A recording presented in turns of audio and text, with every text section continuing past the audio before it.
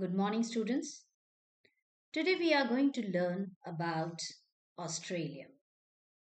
In this module, we are going to learn about the size, location, and boundaries of Australia. Australia is relatively young as a country, but it is a very ancient land. It is often referred to as an island continent, and it is the only one of its kind to be occupied by a single country. It is the smallest continent and the sixth largest country in the world. Along with New Zealand and its neighboring islands, it is called Australasia or Oceania.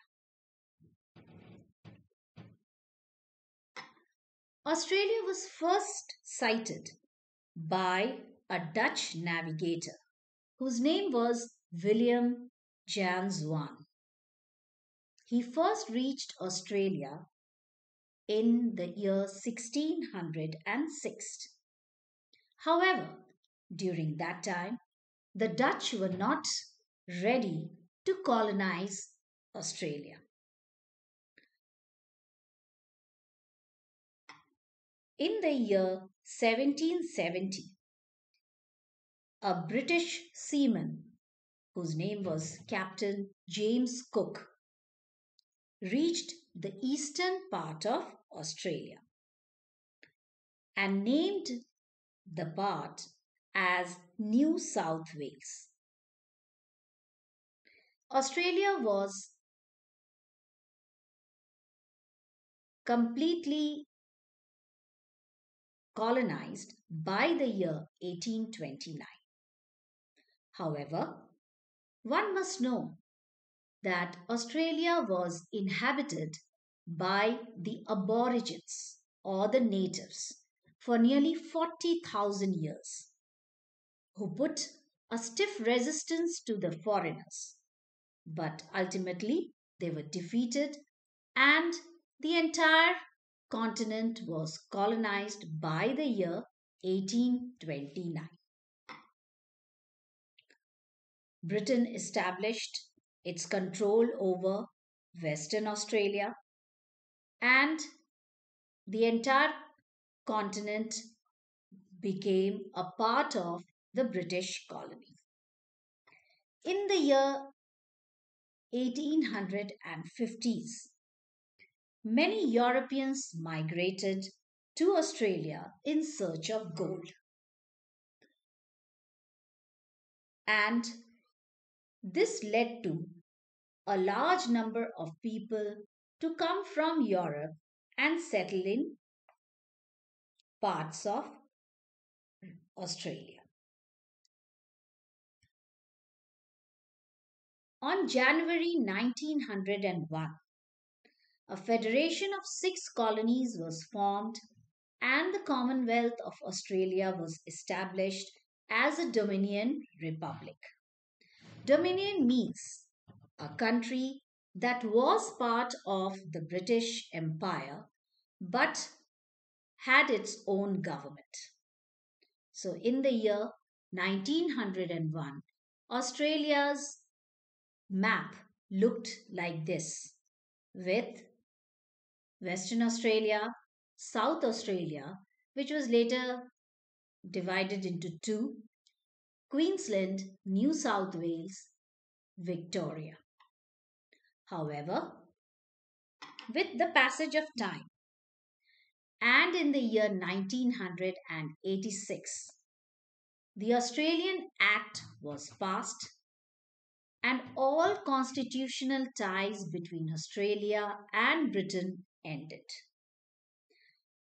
Australia could henceforth manage its own political affairs without any interference from Britain. Now let's look at the location of Australia. Australia lies entirely in the southern hemisphere and in the eastern hemisphere. So if you look into the map of the world, you will find that Australia lies completely to the south of the equator. That is why it is said to be lying in the southern hemisphere. And also, it completely is found in the eastern part of the world. Eastern part means that all those countries which are found to the east of the prime meridian. Therefore, Australia lies completely in the southern and the eastern hemisphere.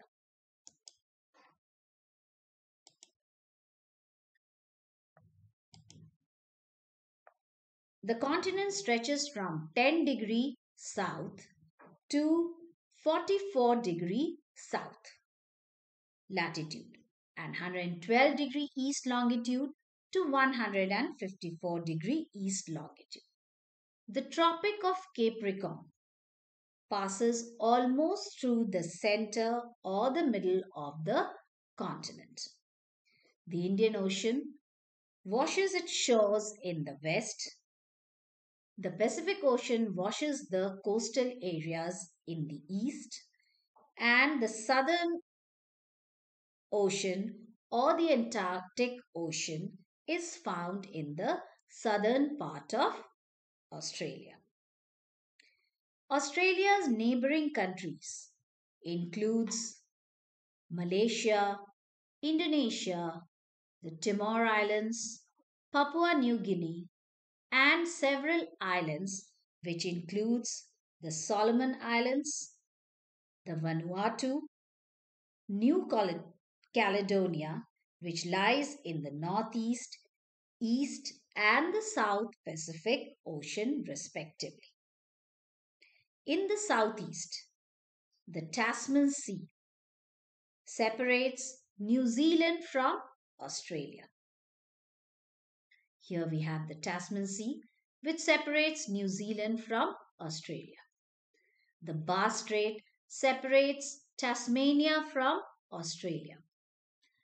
And in the north, the Arafura Sea separates Indonesia from Australia, and the Timor Sea is found between East Timor Islands and Australia.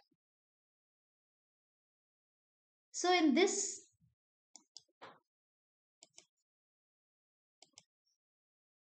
module, we have learnt in detail about the location of Australia and its boundaries as well as its neighboring countries. In the further lessons which we will be learning, we will focus on other features of Australia. So that is what we have enough time for today. Thank you.